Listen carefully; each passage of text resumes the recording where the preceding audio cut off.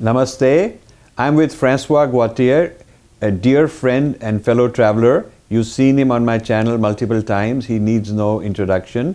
Welcome. Thank you, sir. So, why don't you start with, because everybody knows both of us, why don't you start with what's on your mind, what you think the important issues are today, and then we get started.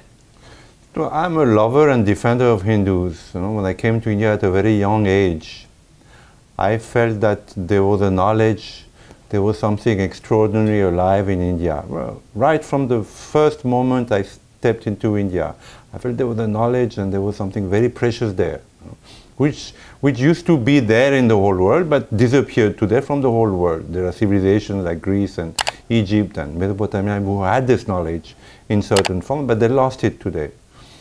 This knowledge has been under attack for a long time, you know, long time. From the invasion of Alexander the Great to the Muslim invasions, today it is under renewed attack. Not the Great. Yeah, it's called the Great. Actually, I've written, you know, I mean, we don't say, new book. You see, we don't say Hitler the Great just because he won battles. I think that's a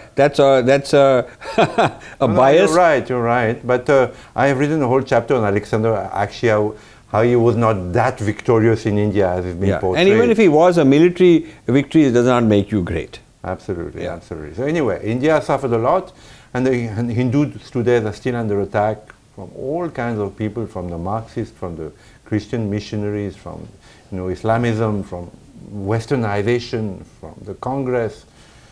So I'm a lover and defender of these Hindus, and they have great qualities, but Hindus are educated generally. They put so much emphasis on education. They are well off. Wherever Hindus have gone, you know, they have done well.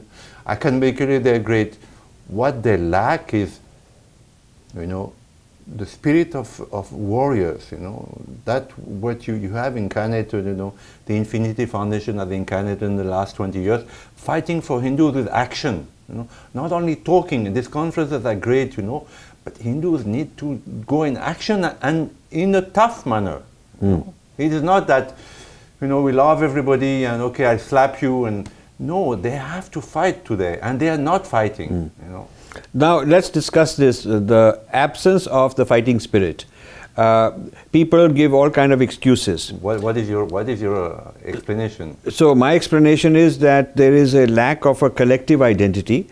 There is a sense that if I'm doing okay personally, and in my house when I do puja, nobody is bothering me, so things are okay. Why should I worry? It's okay for me. Right. I have a nice house and a car, and I'm doing very well, and nobody is going to trouble me. So if the people with power, with wealth, with resources, with influence are just looking out for themselves, then who's going to look out for all the poor people whose identity is being trampled? So that's I see there is a certain selfishness. I also see there's a confusion that Vedanta has brought. Misinterpreted Vedanta. The Buddhist influence on the Vedanta? Well, a lot of Vedantins today feel that Vedanta means that, you know, why should you bother with this? It's all mithya anyway, and it's all maya anyway, and you just look positively and all that. So Vedanta needs to be reconciled with the Kurukshetra. Right. That is, I agree. You are not a knowledgeable Vedantin. You know certain amount, maybe you know chapter 1 or lesson 1, level 1 you know, when you know the adhyatmic side and the non-dualism as an ultimate reality. But then after realizing that, Sri Krishna says you got to go and fight in the battlefield. So the Vedanta in action as the Mahabharata is the combination that is needed. Correct. And that is why we are so interested in creating intellectual Kshatriyas. Yes. What do you think of that, our whole project? Because I'm always attacked that, why are you creating controversy, or why are you divisive? What do you think of that? No, being attacked is a good sign. It's a sign you're on the right track, I would say. I'm also being attacked a lot, not only by, you know, my countrymen, but also there is a Le Monde correspondent, you know, at the moment in India with a very, very nasty gentleman. And when I brought out my book on Indian history in Paris last year, he attacked me very vehemently in the pages of Le Monde, which of course is a very prestigious paper, but it's a sign we're on the right track. I would say more than intellectual Kshatriyism, you know, the Hindus need today to be physically able to fight if necessary. You know, in the spirit of the Gita, they should be able to go down the street, and stand up to their enemies, which they don't, So there's a certain, a lot of people support me privately and are very happy I'm doing it, but they don't want to come and join me publicly.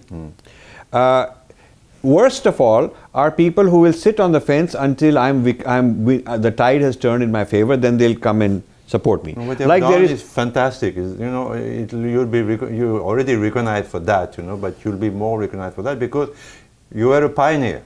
Like my mentor Sitaram Goel in India. Now everybody on the social media speaks about nationalism, but he was the first one.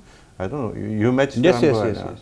30 years ago, he was the first one to, say the truth, and in a militant and, but non-compromising way. My problem is, like, for instance, a certain group called, Sabrang in New York issued a press release condemning this World Hindu Congress.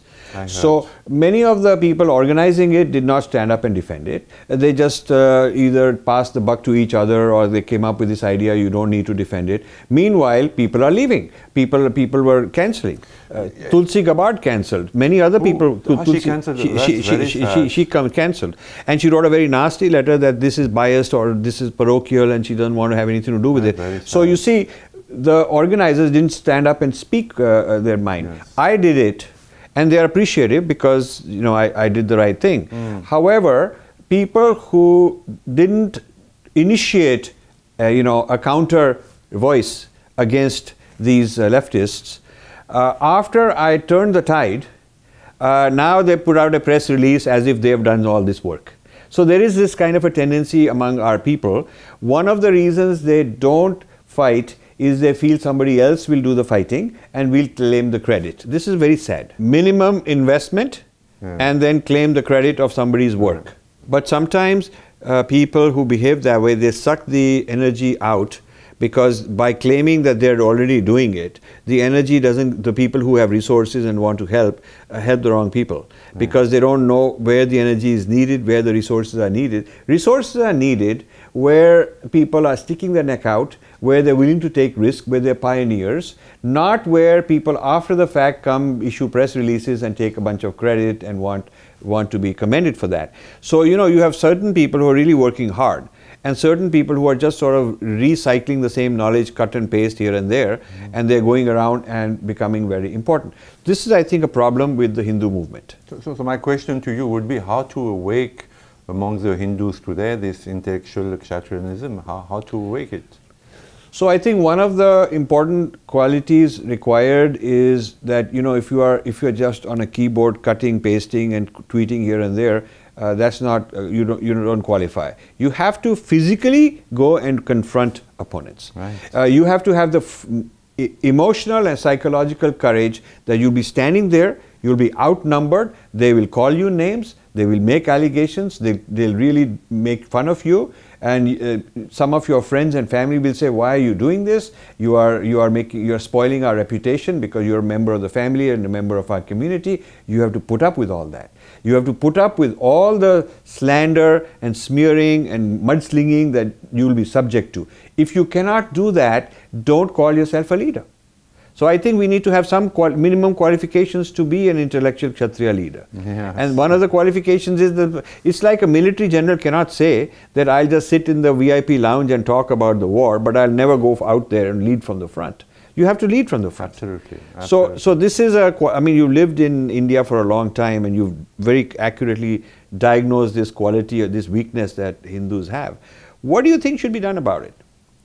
So first, I would say a few words about the cause of this weakness. For me, Buddhism, the perversion of the teaching of Buddha, and people like Ashoka the Great, actually he was a very cruel man. If you look at Ashoka the Great's history, he was a very cruel man. He was also not great. Yeah, and his conversion also was more political than real. And then, of course, Mahatma Gandhi. Mahatma Gandhi has played a great role in the weakening of the Hindu psyche. It's a fact today that 99% of Hindus are cowards, maybe a strong word, but I think Gandhi used it. They're cowards. Gandhi used it. Ramakrishna Mission doesn't have another Vivekanand. Ever since Vivekanand left, there's no tough guy like that. Yes. And Chinmaya Mission, I mean, I was raised by Swami Chinmayananda and learnt a lot of Gita, and I loved that organization. I loved Ramakrishna Mission organization. But Chinmayananda also, after Swami Chinmayananda left, for several decades of Swami Tejomayanand saw a retreat as far as being the intellectual Kshatriya that Swami Chinmayanand was. So, we are taking half the message. We are taking the message of the inner part of the journey, Adhyatmic part of the journey, and not the message that you have to go into the Kurukshetra. So this is a half Vedanta, and I think that's kind of misleading. And so what to do? So this is the challenge. I mean, this is the what I'm doing from my side is we are trying to create as many intellectual Kshatriyas as we can. We are successful. We need people to come forth and help us. And the work we are doing is, we are producing books authored by other people, not me, other young scholars, where they are required to name names, go after people, face the opposition that will come. So for instance, we have several volumes. Some of these volumes are written by me, and some of them are written by people we call Swadeshi Indologists. So Swadeshi Indologists are young people we are training. Their job is to,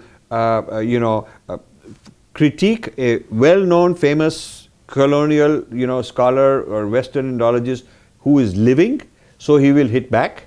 You can't, it's not enough to criticize Max Miller because he's never going to argue back. He's dead. Right. Okay, you have to criticize a living person and a person of substance, powerful person. And if he's wrong and you know about it, you've done your research, you've got to go after that person. And this, you have to pioneer. So for instance, we have Audrey Tushke. She needs to, so if you are an intellectual Kshatriya, you want to do pioneering work, go after her. Write a good book, not a 10-page blog, but write a solid book critiquing her whole thing. Nobody has written a critical analysis of Ramila Thapar. I mean, I'm talking about a book. She's now very much present because she's challenging the Indian government on the arrest of the Naxals. So, I'm saying take the icons, either senior ones like Ramila Thapar or junior ones like Audrey Tushke, and have the courage, work hard, and publish, print a book, not just give a talk somewhere. And if you can do that, I respect you. That's the kind of people we want. Right. Can I go even further? Yeah. Because I'm a Frenchman and I'm not a Hindu and I have a militant nature. I gave a few talks to the RSS, HSS here, and they asked me what can we do? And there were a lot of youngsters there. I said there should be a secret army of youngsters, Hindu youngsters, whom you make swear on the Bhagavad Gita, and in a non-violent manner, but nevertheless are warriors. People like Witzel can be compromised. If you have a beautiful young Hindu girl, they can compromise Mr. Witzel. Young men, can confront in the streets, people who are very hostile to Hindus without violence, just confronting. These people are not courageous. All these people like Christophe Jaffrelot in France, but they never challenge. They never challenge. You sit in front of their house, when they write some rubbish article in the press. So physical action. If you give them bad reputation, if you make them look notorious, they are so afraid of bad reputation, they are so afraid of controversy.